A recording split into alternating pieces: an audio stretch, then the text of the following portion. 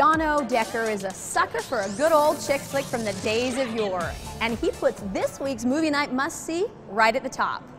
All right, I know, the Cinderella story has been done to death on the big screen. Disney did it, one of the Duff sisters did it, then Disney did it again in some direct-to-video sequel that wasn't worth its mustard, couldn't hold its mustard, I don't know what I'm saying, but you know what I'm saying, it was garbage. But one of the best Cinderella stories I've ever seen is Ever After. Drew Barrymore stars as the Cinderella character, and okay, her British accent could use a little bit of work, but this story is moving, it's funny, it's romantic, it's a really well done version of this tale. Louise, quick!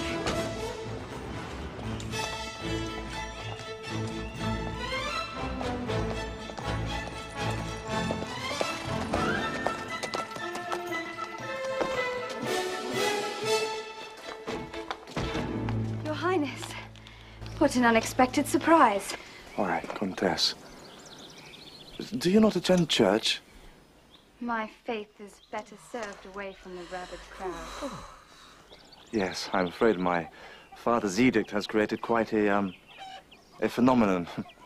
Which is why I am bound for the monastery. The Franciscans have an astonishing library. Since you are so fond of reading, I thought perhaps you might join me. It's not fair, sire.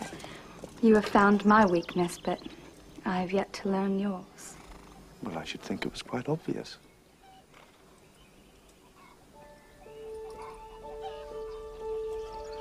Captain Laurent, I shall not be needing my horse or your services. Today, I am simply Henry.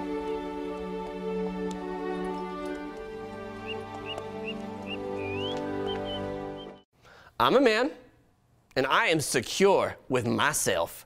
And I am secure with telling you that yes, I love action movies, but I also love Ever After. Deal with it.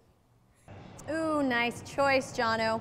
One of my favorite Drew Barrymore films, one of my favorite films.